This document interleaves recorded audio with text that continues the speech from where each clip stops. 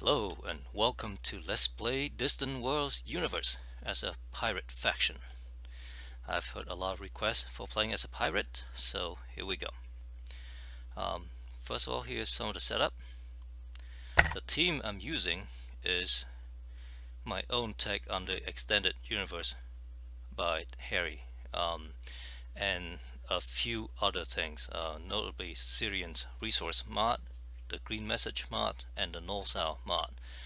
Basically what they do is change the resource icons just a little bit, some of the pop-up icons just a little bit, and stop the siren sound when there's an event.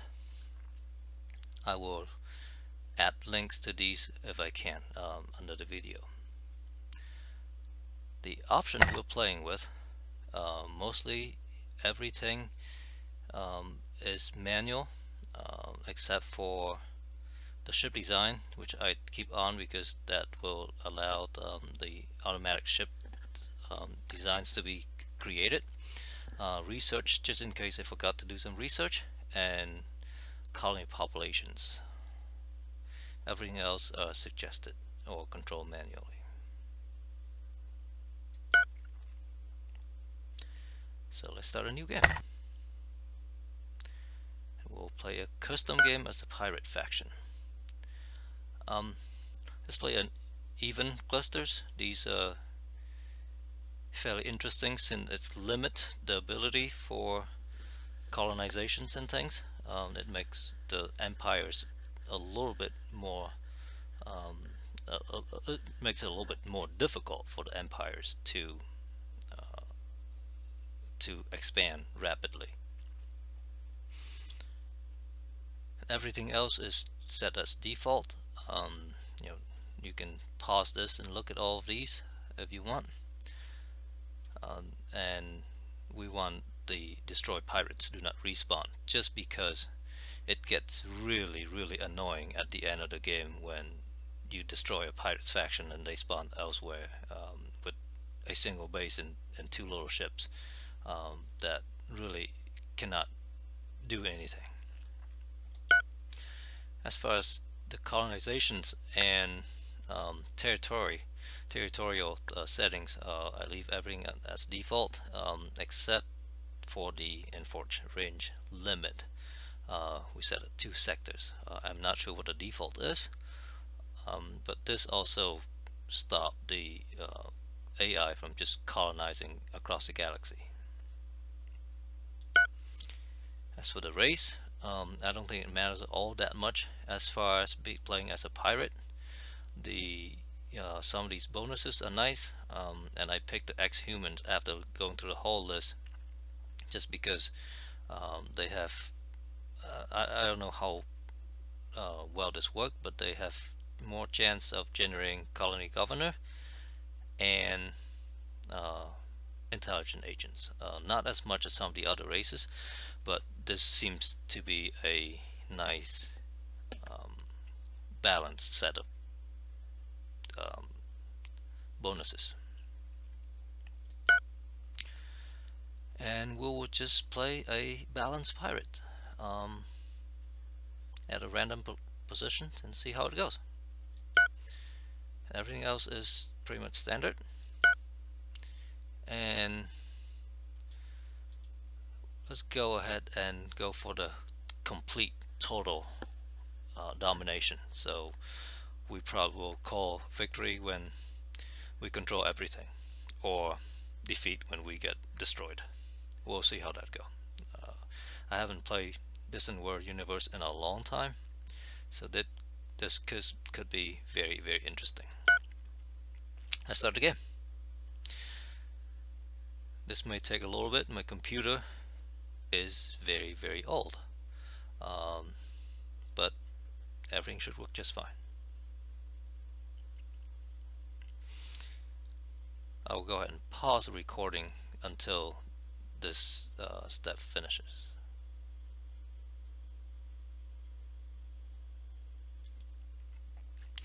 And here we are.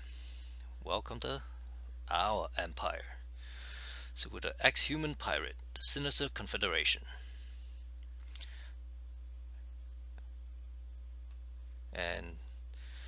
condition to win is to win everything. So first thing first, what I like to do is to go ahead and save this game right at the start.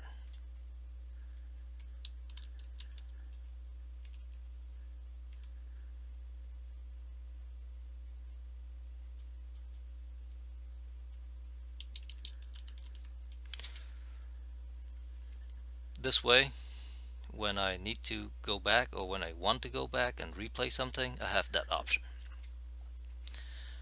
And the other thing to do is to zoom out and see where we are in the galaxy. And we see we have an empire next to us already.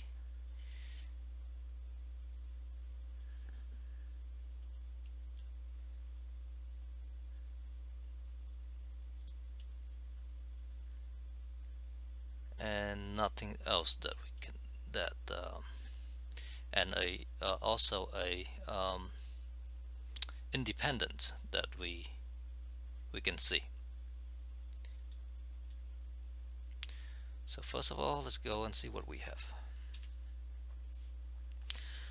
Of course, we start out at a gas giant because we need gas giant to fuel everything. And we have, let's look at the ship screen.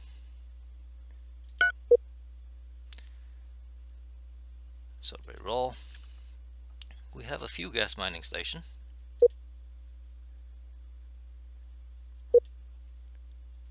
One spaceport, one construction ship, 2 exploration ship, a few freighters, 2 escorts,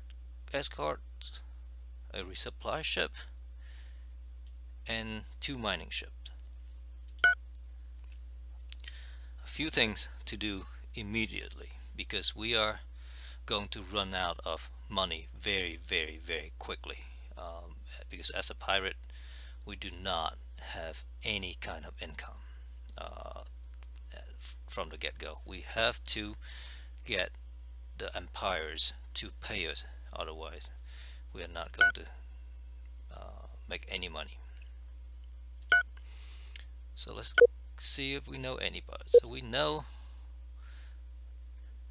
1, and let's see if we can arrange a protection arrangement, and they do want that, which is good. So that is really nice, because that way we don't fight against one another, and we will try not to raid them, and we will try to protect them from other attacks, which we will have to do soon. The other thing to do is I would like to go in and redesign all my ships. First of all, let's put them all in automatic, just in case there are new ones coming in. And let's just go, so show latest design, and turn everything on to automatic until they become available.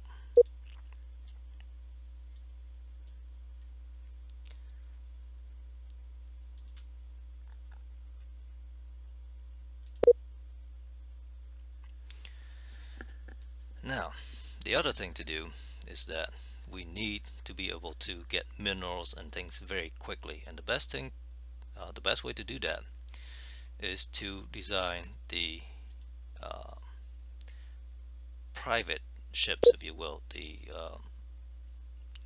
gas miner and the regular mining ships. And what I tend to do is to redesign these to have very small cargo and just quick.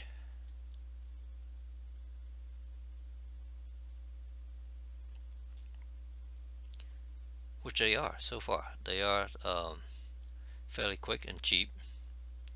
And if you look at the construction summary, we require silicon, gold, polymer, carbon fiber, helium, steel, acrylon, lead, iridium, and chromium. A lot of steel. So let's see if we can optimize this a little bit. With both a mining engine and a luxury resource extractor, we produce a lot of excess energy. So let's go ahead and take one of those out. That reduces our hyperspace speed down quite a bit.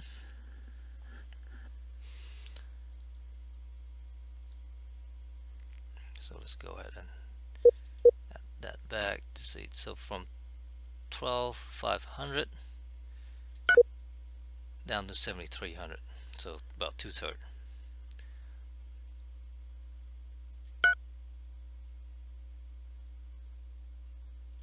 That may not seem to be worth it, to be honest. So let's leave these alone for now.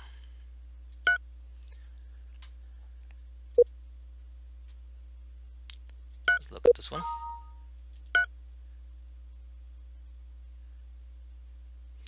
This is very similar.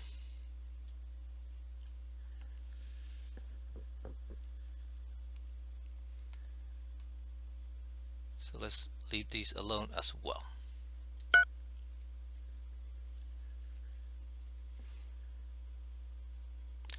The next things is to look at the freighters.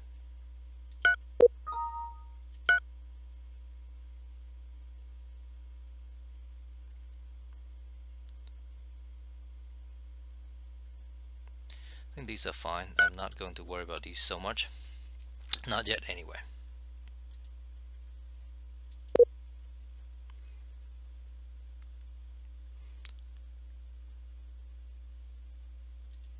What I might do immediately is to design some of the create a new spaceport that allow me to expand quickly. So in order to do that, I will copy the small spaceport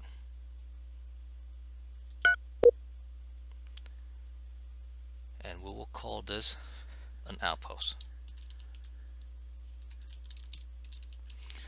The idea is that this is as frail as can be, and it will have very little of everything. We can build it quickly and we can use it to claim our territory quickly, without the rival gangs or empires being able to attack it. So it has some firepower, just enough to take care of one or two escorts, and otherwise it will be very cheap to build. So first of all, we do not need lab components because we're not doing any kind of research in these outposts. So let's take those out.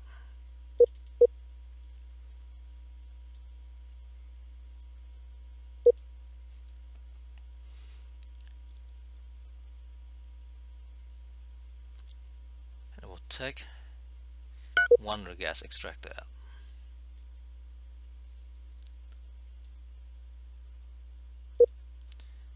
Take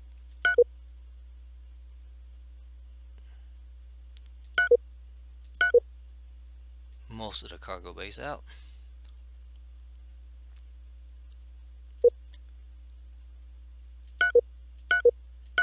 Most of the construction yard out.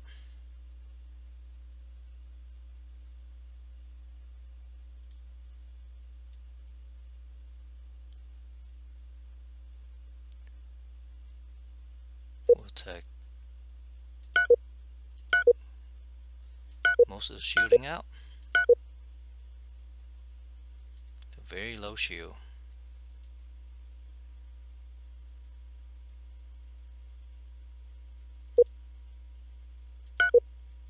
Most of the docking base out.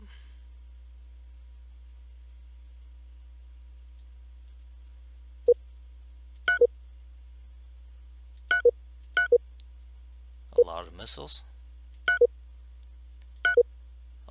a lot of railguns.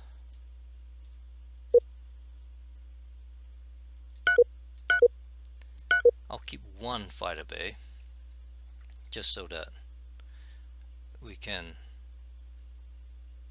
use that to chase after the ships and things.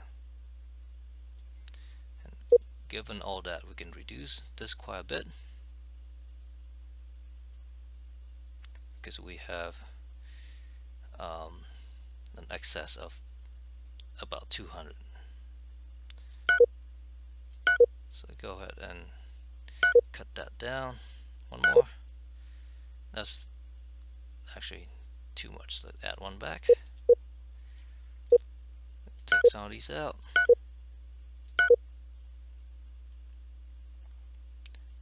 From there, let's take some of the half modules out. One more. Nope. One half module back.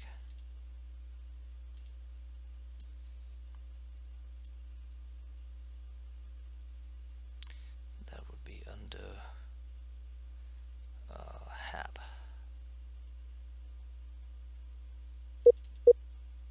Let's take 5 of these out to match. We don't need recreational or medical centers at this stage.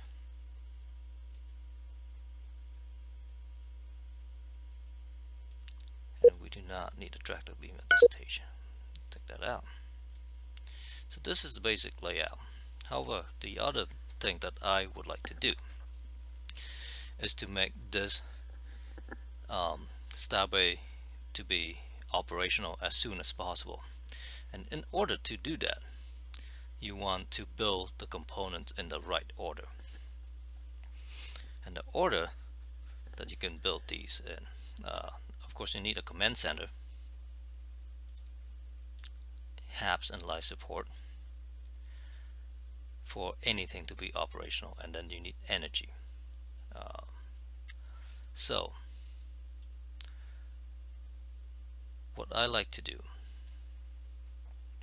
is build them in order. So we want the command center, we want to have an life module. Then the next things I like to build are the shields.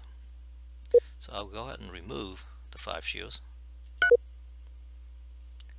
and re-add them at the bottom. We'll do the same to everything so that they will end up being built in the right order. And once the shield is up, what it will need are the reactors in order to power it. So we go ahead and add 3 reactors, and then the energy collector, 3 of those as well. What that allows us to do is once the first energy collector is online, it will collect energies and store in the reactors, and then the shield can use that immediately. The next one is the 8 fuel cell, which I might just go ahead and add 5 in because we don't need that many right now. That's in the storage.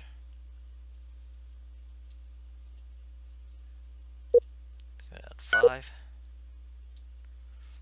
and let's go ahead and add a gas extractor immediately, just in case we are orbiting a gas giant. That way we can have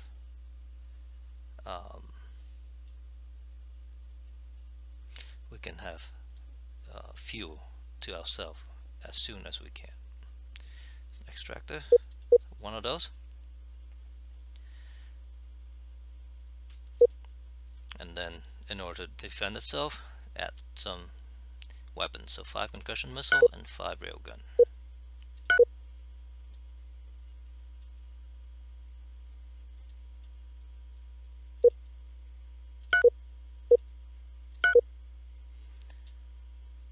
Then it would be nice to have a fighter bay. lose some fighters.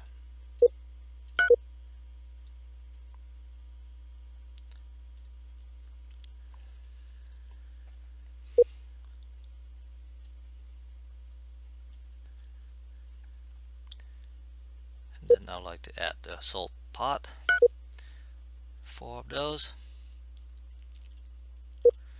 in order to keep the base from being invaded or raided by rival pirate gangs. So next we'll add the armors. Actually, the armor should probably be before some of these, but for now let's add it after the assault pods. So 30 of those. Then let's add the docking bay and a commerce center. So 1 docking bay, commerce center. So I think those are under component. No. Storage. Let's add 2 of the docking bays just in case we and commerce center back. Then the last things are the construction. So construction yard, energy plant, high-tech plant, and so on. And the resource profile sensor. So let's add the construction yard.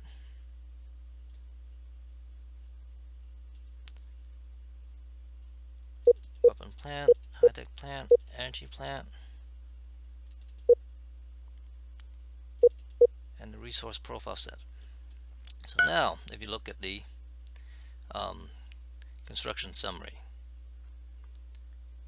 we start with the command center, some cargo bay. We'll move that at the end too. Half and life, so let's actually move those first. 4 of these. So let's go ahead and just add 5 of these.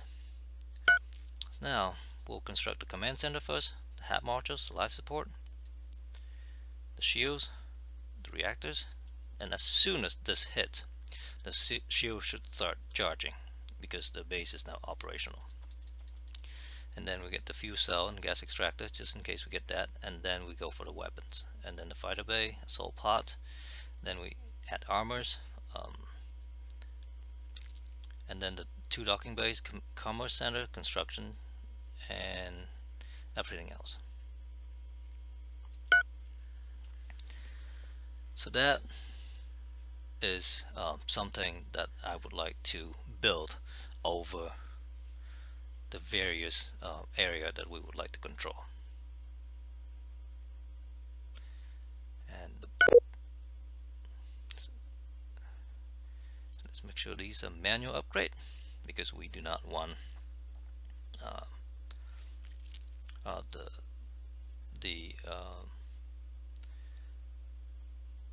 the AI to design these for us so far. Now, having those, zoom out a little bit. So this system should be fully explored, and we have a few of these resources.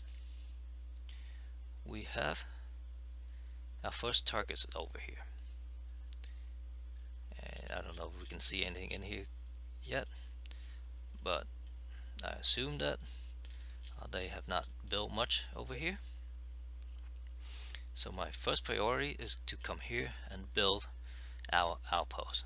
That way they will be prevented from building anything, and the colony will be pretty much